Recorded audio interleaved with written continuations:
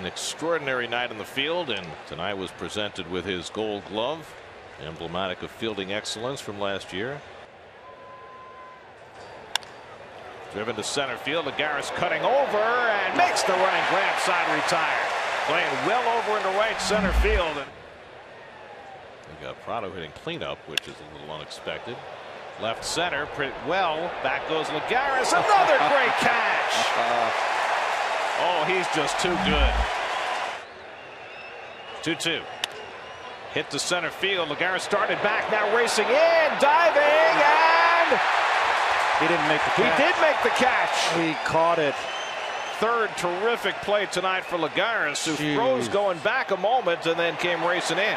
I thought it skipped. What a play.